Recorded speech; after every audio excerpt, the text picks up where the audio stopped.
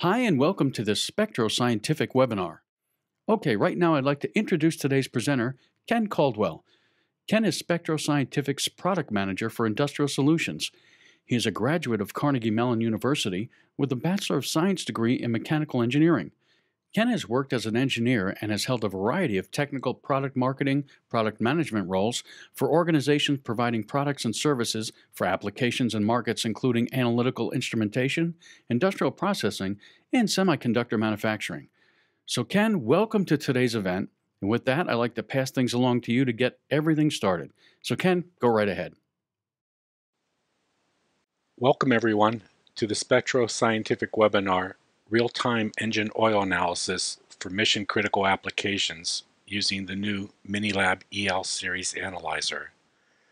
During this webinar, we'll cover the use of oil analysis as a non-destructive inspection tool and the importance of it in an overall inspection program, the types of information and the oil parameters that can be measured and trended for engine oil analysis, the instrumentation techniques used to measure those parameters, and the integration of the instrumentation into the Spectroscientific MiniLab EL series.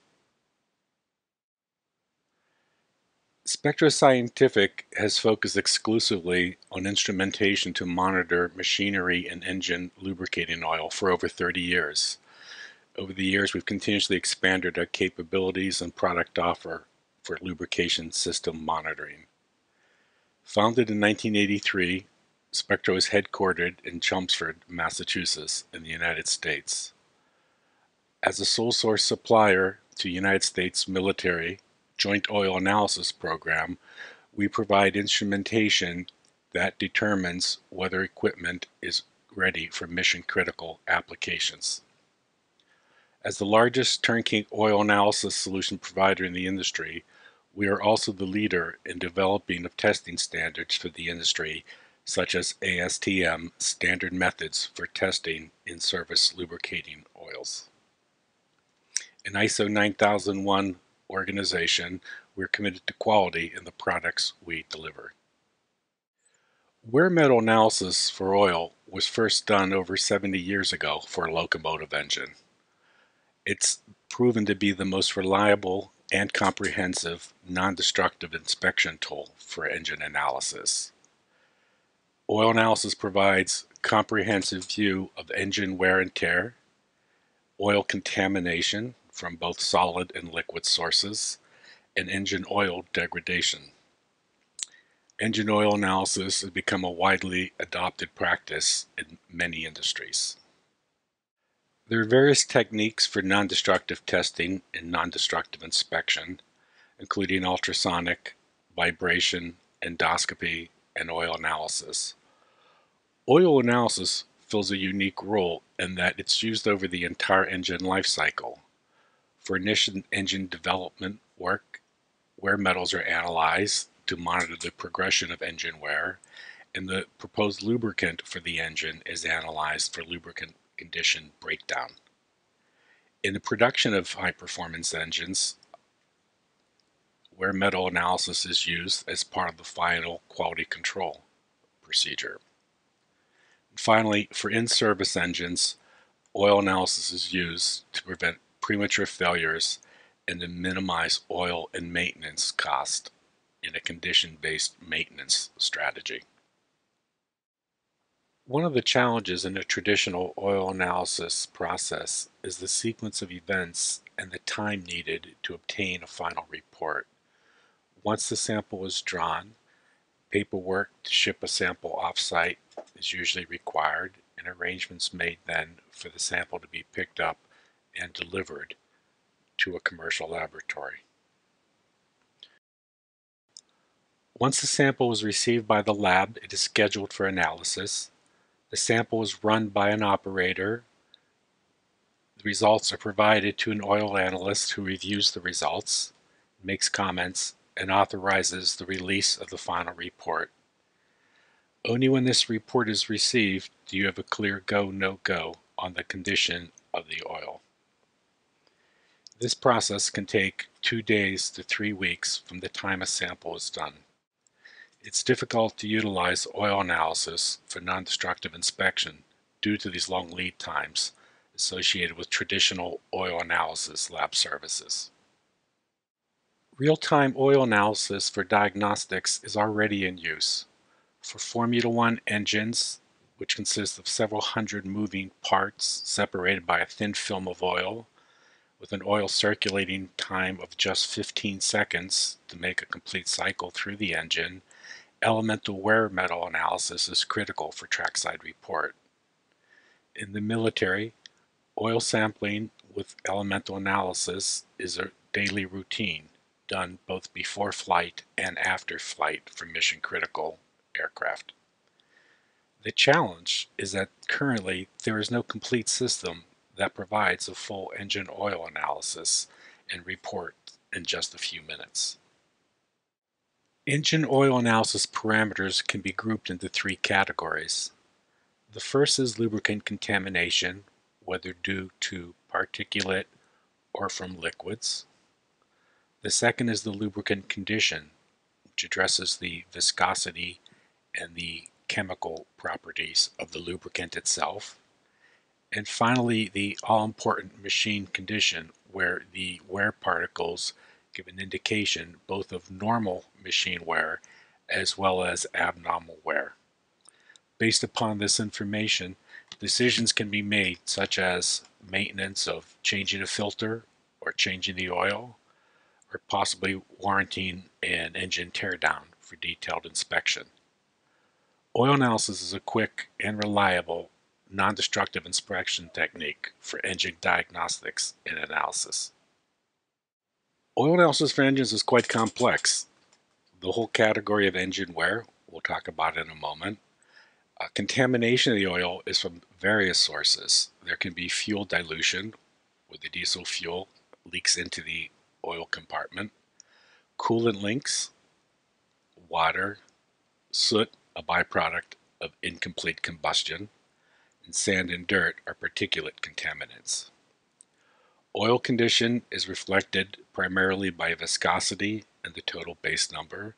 These two parameters are by far the most important oil conditions, but also the oxidation, sulfation, and nitration characteristics of the oil and the status of the additive level. Determining engine wear must look at several possible sources. Abnormal engine wear is caused by corrosion, abrasion, adhesion, and metal fatigue.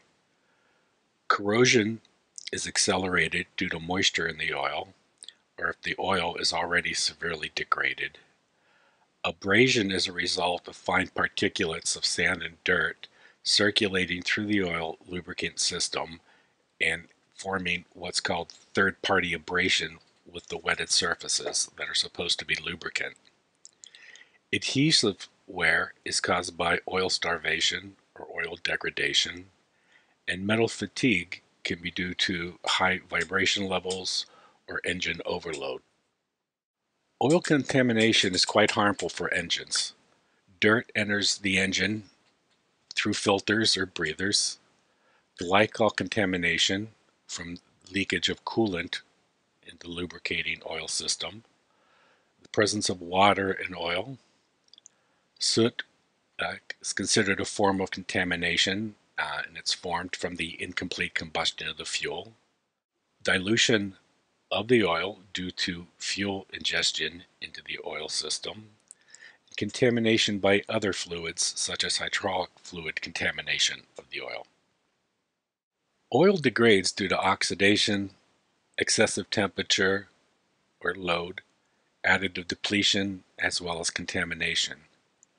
The key parameters of oil condition include the viscosity. For engines, it's usually referenced as the viscosity at 100 degrees centigrade. The total base number, which characterizes the alkalinity of the oil in terms of how much acid is needed to neutralize the sample. And oxidation, nitration, and sulfation. Oxidation occurs in the presence of air and heat. Atmospheric oxygen will react with the hydrocarbons in the engine oil to form weak acids. This is inevitable And it's a process that must be monitored. And to help protect the lubricant, antioxidant additives are included in almost all formulations. Oxidation rate will vary greatly with temperature, as well as by the presence of other contaminants in the lubricant. So keeping the oil clean and dry is the best way to manage oxidation. Nitration is a concern in engine oils. Heat can cause the atmospheric nitrogen and oxygen to react, forming nitrous oxides. These can cause premature thickening of the engine oil. Common causes of nitration include inefficient exhaust of the combustion products, improper air-to-fuel ratios, and low operating temperatures. Finally, sulfation is caused by the reaction between oxygen, heat, water, and sulfur from the diesel fuel, forming sulfur-based acids. Sulfation occurs when these acids react with either the additives in the oil or the base stock of the lubricant itself. Sulfation can cause increased viscosity, the formation of sludge, and sedimentation. Additive depletion, in particular the additive ZDDP, is monitored as well to track the progression of the degradation of oil condition. A variety of oil analysis techniques are used to monitor these many parameters. The most common is elemental analysis with an optical emission spectrometer. This gives information on the wear metals present in the oil, the status of the additives, as well as contamination sources in the oil.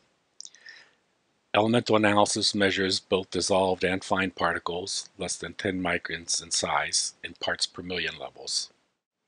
Total ferrous is measured as an indication of the total magnetic content, mostly iron, but also elements such as cobalt and nickel are magnetic. And total Fez measurement measures the total content regardless of the size of the particle itself. Kinematic viscosity measures the oil viscosity and can be measured either at 40 centigrade or at 100 centigrade. An infrared spectroscopy is used for oil condition and contamination, including the above mentioned oxidation, nitration, sulfation, total base number, and total acid number for natural gas engines is also given. Finally, it's used for water, the presence of glycol, soot, and foreign fluids. Fuel dilution measures the percentage of fuel dilution caused by the ingress of fuel into the engine oil. Setting up an on-site oil laboratory can be expensive. In addition to the capital costs of the lab instrumentation, there can be hidden costs that make setting up a full-scale lab prohibitive. Staffing and training must be addressed. Some laboratory instrumentation requires highly skilled operators to run samples and interpret the results. Environmental considerations must be addressed. Most instrumentation use hazardous materials such as solvents for cleaning or chemicals for titration. If these are used, then proper storage, handling, and disposal after use must be addressed. Impacts to the overall facility in terms of the IT group. Multiple PCs to operate the various instruments can be required in a typical full lab setup. And finally, the simple logistics of handling the sampling, testing, and reporting. These can all cause excessive delays in obtaining results from a full-scale oil laboratory. There are several reasons why the MiniLab EL series is the ideal tool for non-destructive inspection. The high performance of the instrument is reflected in the fact that all instrumentation is fully ASTM compliant. There's a test method for each piece of instrumentation. This instrumentation is comprehensive, providing up to 36 parameters on oil condition, contamination, and wear. It's convenient and easy to operate. Sample processing is fast, less than 5 minutes to run all of these tests. No sample preparation is required, and no special facility requirement beyond line power. Environmentally friendly, only 4 milliliters of oil is used for analysis, which results in lower waste, and no solvent or hazardous chemicals are required.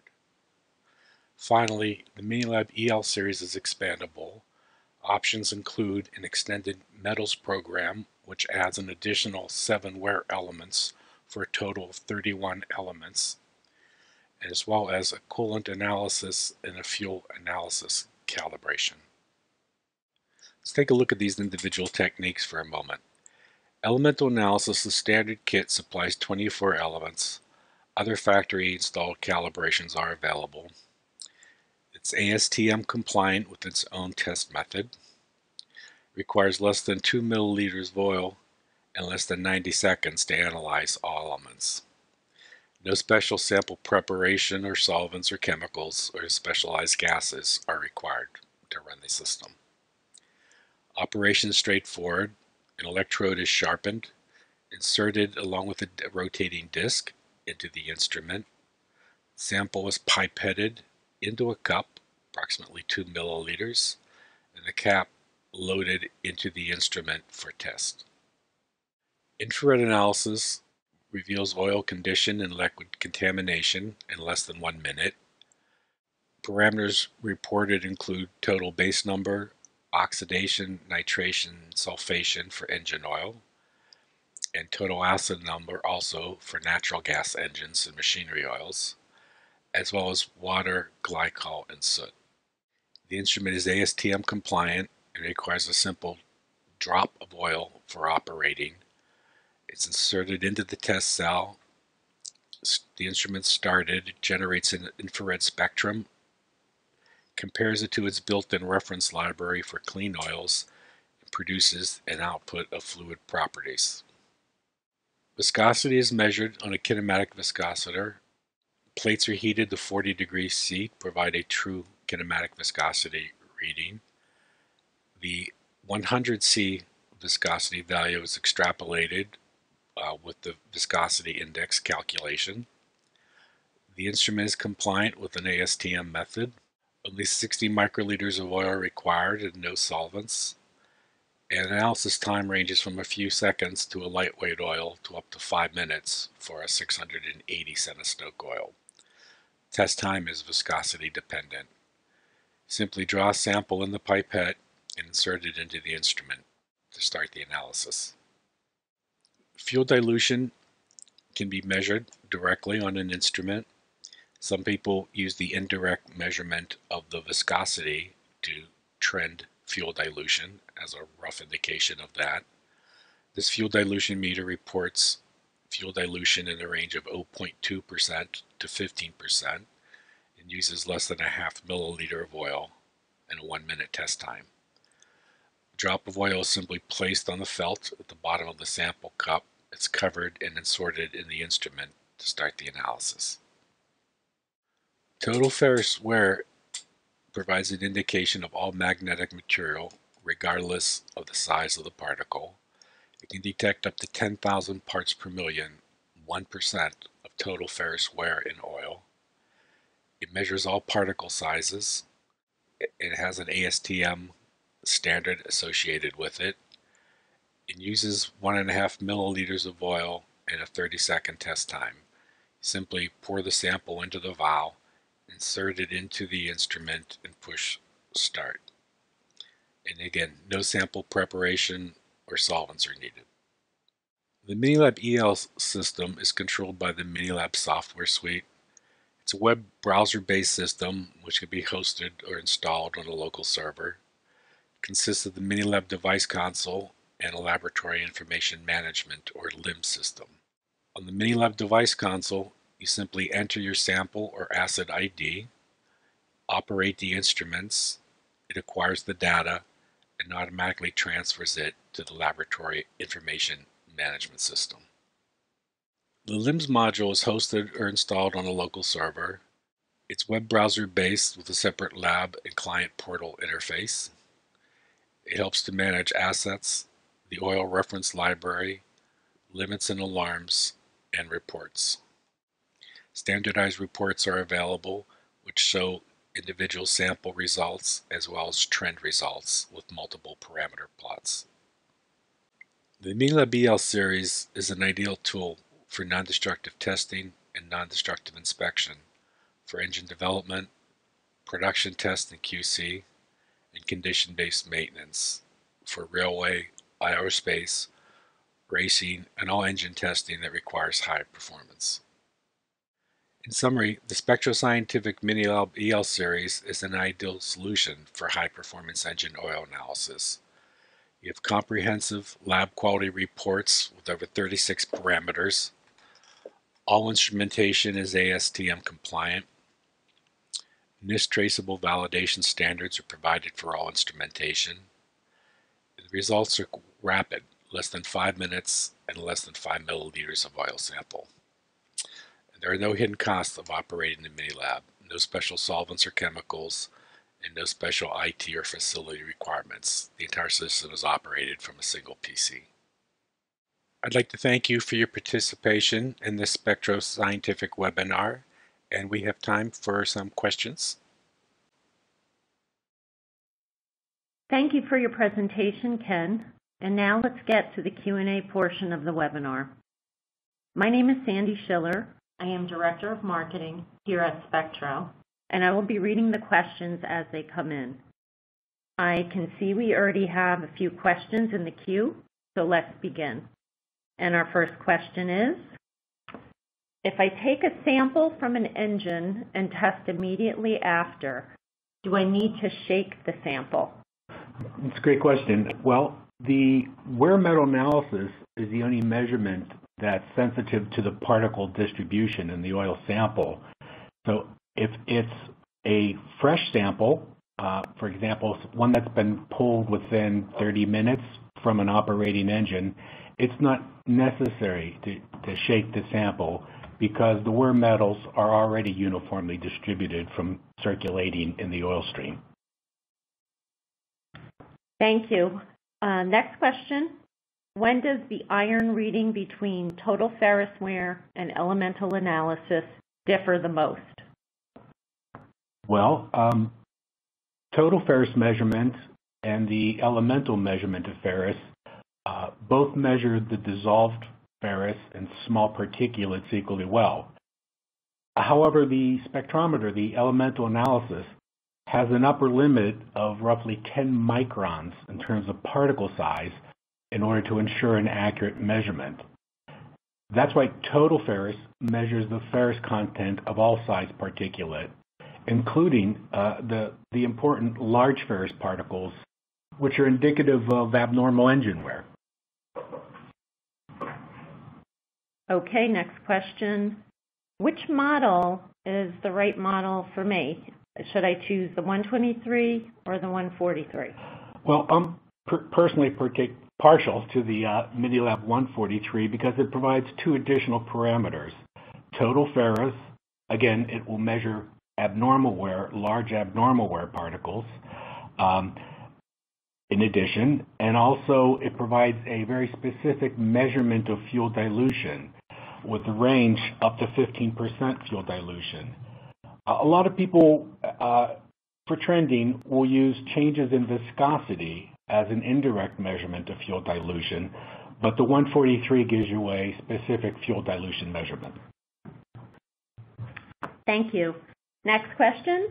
We estimate fuel dilution by trending the viscosity. Do I need the fuel dilution meter? Yeah, I mean, I touched on this previously, but assessment of fuel dilution by changes in viscosity is a bit problematic. Viscosity can change because of lubricant breakdown and not just because of fuel dilution or fuel in leakage. So a specific measurement of fuel dilution is recommended. Okay. I have engine oil analysis requirements from the engine OEM. Does the MiniLab EL measure these parameters? Yes, I mean a typical OEM engine will specify viscosity, water measurement levels, soot, total base number, as well as parameters such as the elemental contaminants, sodium, silicone, potassium, etc. And of course, while an engine OEM will not specify limits for wear metals, it's very important to trend them to understand the condition of the engine itself. Okay, next question. What is the advantage of running a full MiniLab? Don't I get the same results with individual instruments? Yes, it's a good question. I mean, all of the components, all the individual instrumentation that makes up the MiniLab can be operated independently as a standalone instrument. You'll certainly obtain the same data from the measurements. But when multiple instrumentation is required, such as for engine oil analysis, it can be really convenient to have both an integrated device console where you can operate all the instruments from a single computer screen, as well as the results are then stored into an integrated database. So for trending and report generation, examining cross-correlations between various parameters, that's where the integrated MiniLab series really has an advantage. Next, what is the range of soot measurements on the MiniLab? I run a lot of very sooty samples. Well, you're not alone in that. I mean, one of the bugaboos of engine oil analysis is soot concentration. The infrared spectrometer on the MiniLab will measure soot concentrations up to 2%. Now, if a higher range is required, we offer an optional soot meter, which has a range up to 15% soot. Okay. Next question. How much oil sample do I need? Not very much. To run all 5 instruments, you need a total of 5 milliliters of oil. So it's a very small amount of oil necessary for the MiniLab.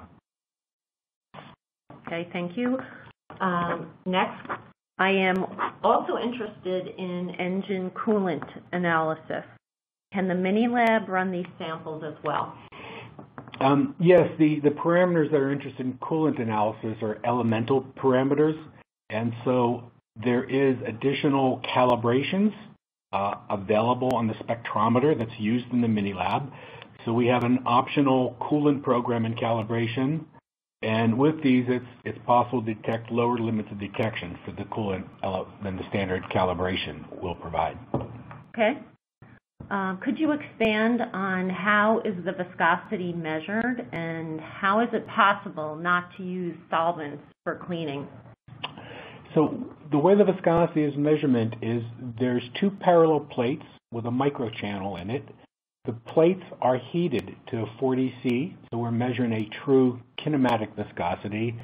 And a single drop of oil, well, it's less than a drop, it's only 60 microliters, which is, we provide a positive displacement pipette, which precisely drops 60 microliters into the viscometer. And then kinematic viscosity, under the force of gravity, we time the transit of the oils down the channel, and that's what correlates then directly to 40 C. I will say also that the viscosity measurement is extremely accurate, 3%, and if you're interested in trending V100, which most engine people do, there's simple use of the viscosity index, which is in the oil database. It'll take the actual measured 40 degrees C kinematic viscosity measurement, apply the viscosity index, and report and store in the database an approximate V100C. Okay, we have a question about the viscometer. Does it work with hydraulic fluid? Yes, absolutely. The viscometer will work with, I'll use a very technical term here, any Newtonian fluid. So you can use oils, you can certainly use hydraulics, etc. for it. Okay. How many oil samples can be completed within 1 hour? Well, of course, there's operator training, but basically, once you run you do a little bit of training on it, you can run a sample, all 5 measurements on the MiniLab 143 in under 5 minutes. Okay.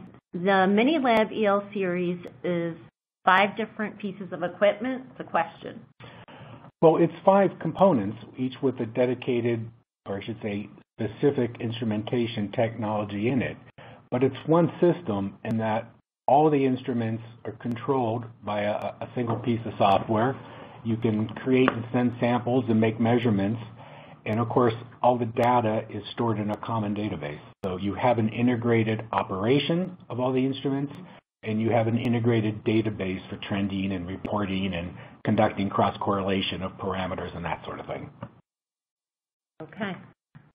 Does all of the separate test equipment in the MiniLab EL tie into a single source for capturing results? And if so, can you provide an example of that? Sure, yes. So all of the measurements are tied into a single source. When you run testing, the results are displayed on the same panel from which you operate the instruments, so you can see right away what the information is.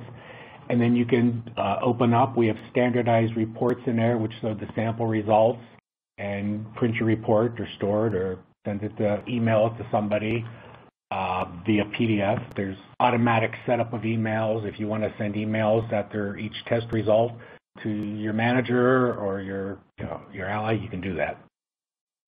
Thank you. We have a couple of questions about calibration requirements. How does the equipment need to be calibrated? Okay. So I'll take them one at a time. So for the viscometer, there are NIST traceable viscosity standards we provide with the instruments. Pretty much the same fluid you would use to calibrate any kinematic viscometer, such as the laboratory would use. The infrared, the spectrometers, they generate a spectrum, so there is no calibration per se, but what we provide is a fluid which verifies that the hardware, the emitters, the infrared emitters and the infrared detectors are actually capturing the light that's coming across. So we provide check fluid verification of those. There's a complete set of elemental standards. Standard spectrometers provided with 24 elements, and we have a 24 element calibration fluid, and also additional calibration fluids if you were to use one of the optional coolant programs, for example. Those are all available. Fuel dilution, there are standards. We provide standards, typically of 5% diesel and oil. Most people tend to make their own fuel dilution standards to accommodate local variations in the blends of the oil itself, but we do provide a traceable validation fluid for that. And finally, then for the ferrous check, we have a NIST traceable ferrous validation standard, and so all validation fluids are supplied with the instrument. Thanks, Ken. Another question around, can I have wear metal readings? For example, copper, iron, aluminum, vanadium, etc. Yes, that's one of the primary purposes for the spectrometer. When you're doing engine oil analysis, it's important to track chemistry and contamination, but really where the money is, so to speak, is in the trending and measurement of those wear metals. Okay. We even have an extended wear metal analysis program which adds an additional seven elements to that. Okay. Is this equipment appropriate for field operations? It's really designed to be a tabletop. So while some of the individual components, for example, the viscometer and the infrared spectrometer and the ferrocheck, which is the small total ferrous meter, those are portable. In fact, they're battery operated. So both the viscometer, the infrared, which will measure your water and TBN, and your total ferrous measurements, they're very well suited for, putting it in the back of the truck and driving off someplace for field work. Okay. We have a question around demonstration. Would you be able to provide a demonstration using all the components of the system together? Absolutely. I'm working on a video. I shot some footage on Friday, but I need to do some cutting and pasting and some voiceovers and things. But look for in the near future a MiniLab 143 operating video on the Spectro YouTube channel. We'll also put it up on our website. Okay, we have a couple of questions that came in around pricing for the MiniLab EL system. And what we'd like to say there is please contact or access the Spectro Scientific website and find your local representative who can provide you with pricing information. Okay. Does this equipment work with hydraulic fluids? Yes, it does work with hydraulic fluid, so you can do all of the tests we've described. Additionally, what's also a bit of problem with hydraulic fluids is contamination, particle count. So a lot of people are interested in doing particle count, get their ISO codes for hydraulic fluids. To do that, you would need an additional piece of instrumentation, which is our LaserNet particle counter, and that's certainly available as an add-on option. Thank you. Another question, can you further describe the setup of the RDE spectrometer? Not sure I understand the question, but basically the spectrometer is a very easy to use device, and you basically pipe it in about 2 milliliters into a black cap, put it in, insert the electrode and the disc. So the operating principle is simple. There's a 100 micron gap between the disc and the carbon rod. It's about a 10,000 volt delta across the two. And so what happens is that the disc is rotating, it kicks up a little bit of oil into that gap where it's ionized, and so you get the spectrum from the various elements coming off of that high voltage discharge. It's commonly referred to as arc spark in terms of the technology. Okay, question. I would just add that if there's questions on the individual instruments, because this is a overall an integrated system overview. On the Spectro YouTube channel, as well as on our website, there are links to individual videos which detail not just the operation, which I kind of quickly went over today in the presentation, but also the underlying theory of operation and basic principles of the instrument. I encourage you to check our website for some of those. Thanks, Ken. Another question about a comparison to another piece of Spectro test equipment, the MicroLab. So the question specifically is about how the MiniLab EL differs from the MicroLab analyzer. Well, the MicroLab is used and is our standard offer for fleets, for trending equipment in fleets. What we've done with this offer is we've targeted for very high performance engines, such as engine development. We're really interested in baselining the performance of the instrument, and you're still in the development phase. And I would say that the one specific differentiator would be for those applications where some high performance engines, they have very low parts per million detection limits for some wear metals. That's what this offer is targeted for. The other aspect, which is the MicroLab, is really set up for volume.